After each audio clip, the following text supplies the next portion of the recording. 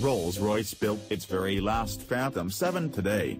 The model was first introduced in 2003 and ends with this one-of-a-kind long-wheelbase model that will go to the unnamed Rolls-Royce collector who commissioned it.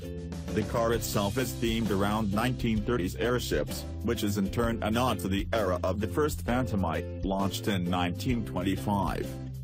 Immediately upon looking at the car's blue velvet paint scheme, you can see the oceanic influence.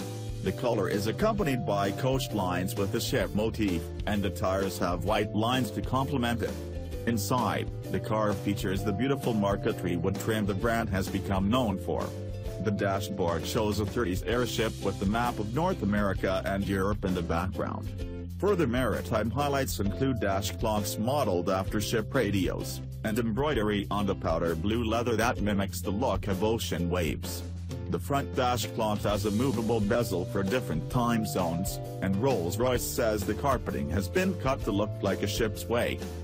While this generation of the Phantom is at an end, it's by no means the end of the line for the name. We've seen prototypes of the Phantom VIII running around, and Rolls-Royce has openly said that a successor is coming. We expect the new generation will only be available in short and long wheelbase sedans to start, and will probably be revealed sometime this year, perhaps as soon as the Geneva show in March, or as late as a Pebble Beach concours in August.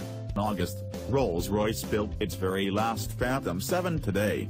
The model was first introduced in 2003 and ends with this one-of-a-kind long wheelbase model that will go to the unnamed Rolls-Royce collector who commissioned it.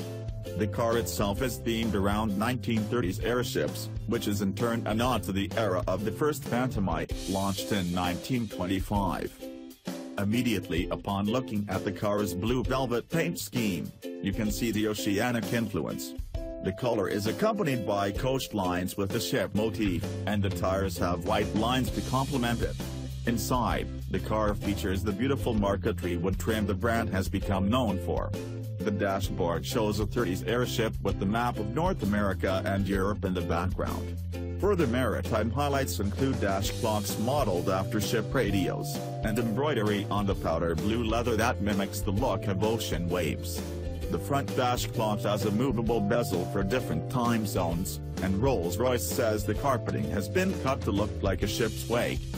While this generation of the Phantom is at an end, it's by no means the end of the line for the name. We've seen prototypes of the Phantom VIII running around, and Rolls-Royce has openly said that a successor is coming. We expect the new generation will only be available in short and long wheelbase